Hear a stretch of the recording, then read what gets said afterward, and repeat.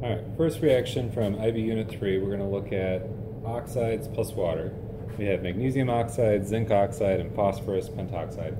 So what we're looking at is as we move across the periodic table from the left to the staircase to the right, what happens to the basicity or acidity of the oxide when it reacts with water.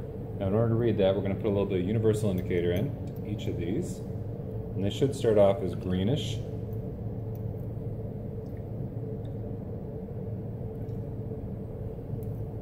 Here in Michigan, they'll even be slightly basic usually because we have a little bit of limestone from our Great Lakes. There we go, green, green, green. And what we'll find is that when we add magnesium oxide, any metal oxide plus water should produce a reaction where we end up producing a base. And we should see that universal indicator change from green to blue or maybe even purple as it's shaken. And then the zinc oxide being in the middle means we end up producing a basic and an acidic product. And so we end up with a neutral overall reaction. So we'd expect this to kind of stay green. And maybe a little blue, maybe a little yellow, but for the most part we expect it to remain mostly neutral. So those are both reacting, and they're both a little cloudy because not all of the salt dissolves. And the last one here, we have the phosphorus oxide. When we add that to water, we should end up forming something acidic, and therefore we'd expect this to turn red or orange. And so we see the trend that as we move from the metallic to the non-metallic, we end up going from a basic reaction to an amphoteric, really, to an acidic.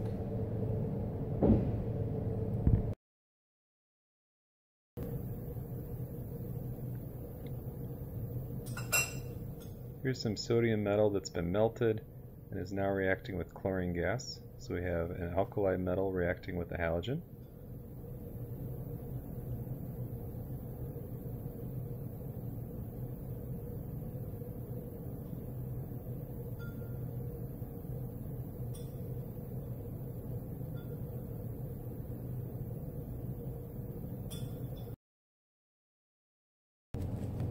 There we go. And from there we can just take a piece of the lithium metal and put it in the water. Before we do, we can go ahead and scoop the rest away just in case something bad happens. Get all of this out of here. Move that away from the water.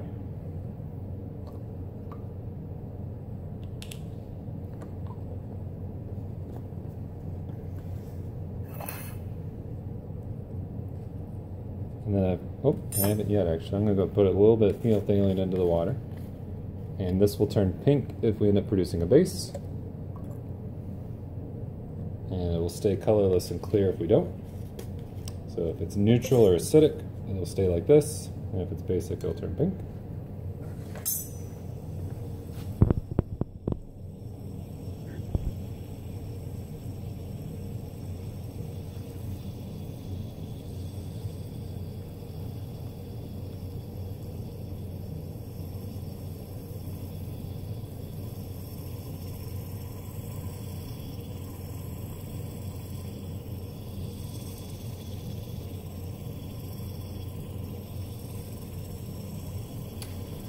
So again, if you want to see something that's perhaps a little more reactive even than this, you can go ahead and click on the link in the description. It'll take you to the sodium and the potassium. In particular, I recommend the sodium one at the end.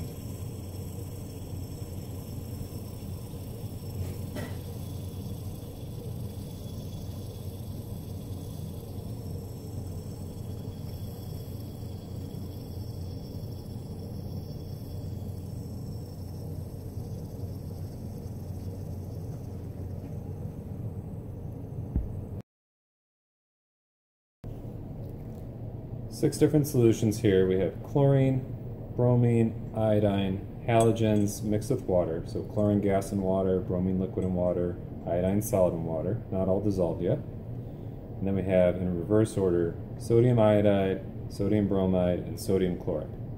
And the goal is we're going to mix each of these with the other two corresponding halides. So we're going to mix chlorine with bromide and iodide, we're going to mix bromine with the iodide and the chloride. We're going to mix the iodine with the bromide and the chloride. Okay, so let's go ahead and start with some iodine. We're going to put a little bit of iodine solution in here.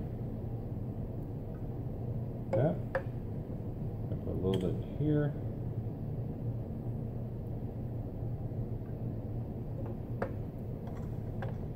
We don't want to mix that with the iodide. We do want to mix it with some bromine. I'm sorry, bromide. And we want to mix it with some chloride.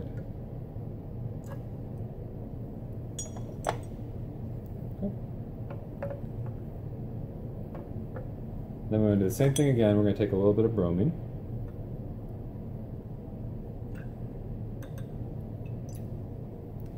And we're going to mix the bromine with some iodide.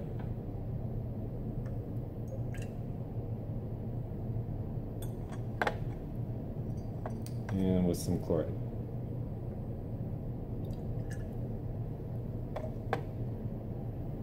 Okay, and the last one here, we're going to go ahead and put chlorine into both.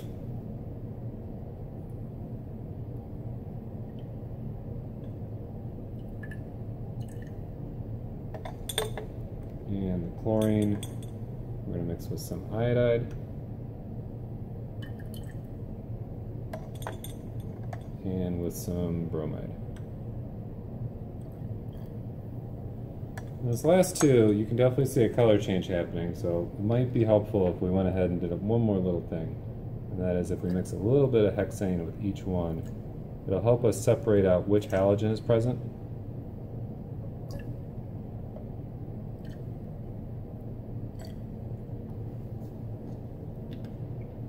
And we'll go ahead and do the same over here. So when I mix this hexane or heptane with some iodine and give that a good swirl, what we'll notice is that there's some kind of pink mixture at the top now where the iodine has mixed with the hexane. When I mix heptane with the bromine, which can look similar to the iodine when we're mixing different amounts and whatnot, it actually ends up as a very separate layer. Oh.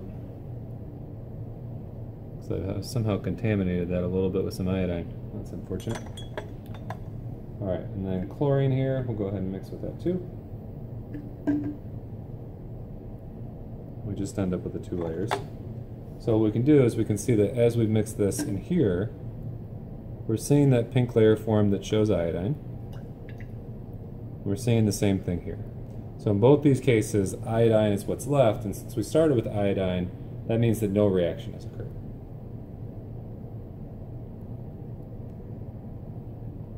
Here we end up with just bromine.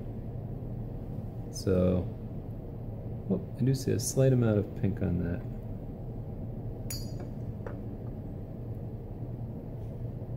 Oh, no, this is the one. This is the one where the iodine reacted with it, and you can see that pink color kind of coming right out from there. And then here, both reacted. So in this one, we have our pink color that shows iodine formed. And in this one, we don't, and so therefore this one we know that that's bromine that formed. And so what we can do then is we can construct which things are the most reactive. Chlorine reacted with both, bromine reacted with one and not the other, and the iodine reacted with nothing. So chlorine most reactive, bromine intermediate, and then iodine is the least reactive. Alternatively, we could look at which ones are reacting. The iodide is always reacting, whereas the chloride is never reacting. So the chloride here and the chloride here both don't react and leave us with what we originally started with. In part 2 of the video, we're going to go through what these reactions are, what they have to do with trends, and look at some more of the chemistry behind them.